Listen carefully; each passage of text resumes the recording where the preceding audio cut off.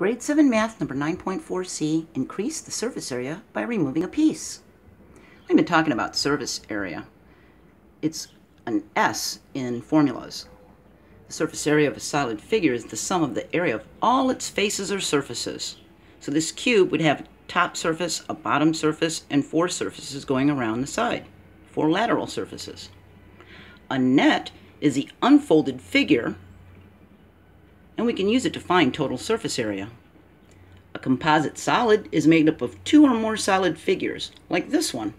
And to find the total surface area, we need to find the area of each separate figure, then add them together. And then we can subtract the part that we can't touch, like in between here, right? Well, sometimes when a piece is missing, the surface area increases. So remember, the surface area is an area we can touch. We wouldn't be able to touch in between these 2 blocks.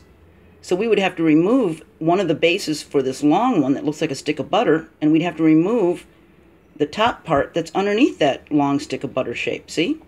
Those would both have to be removed if we did these as 2 rectangular prisms, okay? All right, so let's take a look at these 2 cubes, these 2 big blocks. This big block has all of its cubes, and this cube in the corner is punching outward because it's there. And then this one has it missing, so it's punching inward because it's not there, see? But if you look at both of these, this one's not missing a cube and 3 sides are exposed.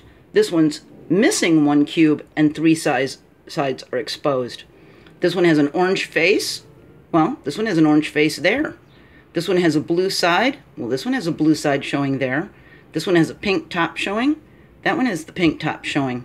So even though this one is not missing a cube and this one is, they have the same surface area because the same lateral surfaces are showing. If you looked at all the pink tops, this pink top is part of the surface area for here, see? And the blue side area, that blue side gets added to this area and the orange one gets added to the front. So they have the exact same lateral surface area. If each cube had the same dimensions, the surface area of the big blocks would be the same. Now that's only if we take out a corner unit. We could take out any corner unit and it would do that. But if we remove a center top cube or a middle one, instead of 2 surfaces showing, there would be more. If there were 2 surfaces showing, there would be 4. If there was 1, there would be 5. I'll show you. Look at this big block here. This big block has 1 cube missing. Now before, there was a surface showing on the top and a surface showing on the side, here in the front.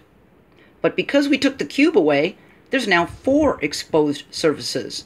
This blue side, the orange back, another blue side maybe that we can't see that's on the side of this one, and the pink bottom. See that? It became 4 surfaces when we took away that 1 cube. So 2 became 4. What if we took out this cube right here? What if we took out this one?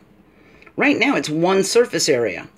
But if we remove it, we're going to create 5 surface areas. Because not only would it have the 4 that this one has, but it would have a roof, like a little cave, wouldn't it?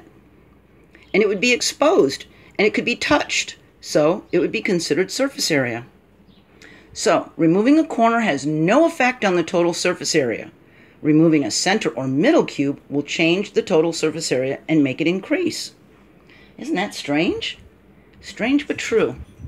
Okay, we're going to talk about volume next in 9.5. And don't forget, I'm on Twitter now. I joined a couple weeks ago. And if you want to support my ad-free videos, you can go to patreon.com and become a monthly patron. See you next video. Bye.